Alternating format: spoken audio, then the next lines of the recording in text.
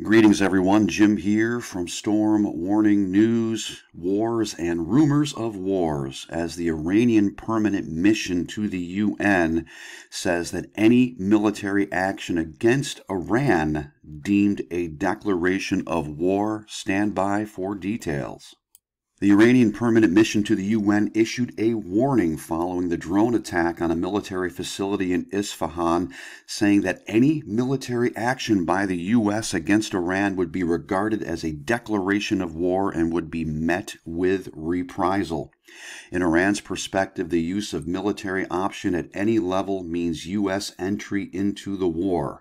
For now, Iran considers such a possibility to be weak, Iran's permanent mission told the UN. Now, according to the mission, if the U.S. miscalculates and launches a war, it would only be to hold itself responsible for the consequences for the region and the globe, adding that Iran would be able to protect its own interests and defend itself. Now, Washington has rejected and denied involvement in the Isfahan drone strike. You remember that last week, which is also believed to be an Israeli-instigated attack. And you know what happened there, my friends. I mean, there were a number of installations that were struck by drones in Iran in various cities, military installations, other things. You know this is coming. You know that this could, now I'm not saying it will, could be the lead up to the Gog-Magog war involving Russia, Iran, and other Middle Eastern nations, as prophesied by Ezekiel in chapters 38 and 39 of that book. You know it's coming. You know that world war is coming. You know that this is being instigated and being ignited intentionally. This is all part of the plan.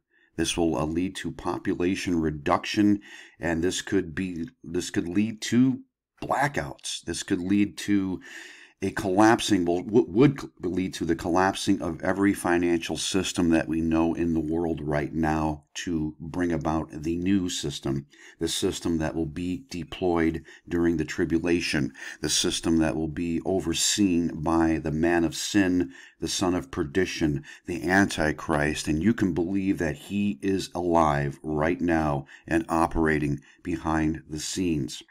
Wars, rumors of wars. Get ready, my friends. Be expecting anything. Be surprised by nothing. And please remember the words of Jesus as written in Matthew chapter 25, verse 13, which say, "Watch therefore, for you know neither the day nor the hour in which the Son of Man is coming." He is coming, my friends. Hold tight. This is Jim signing off until the next time. God bless you.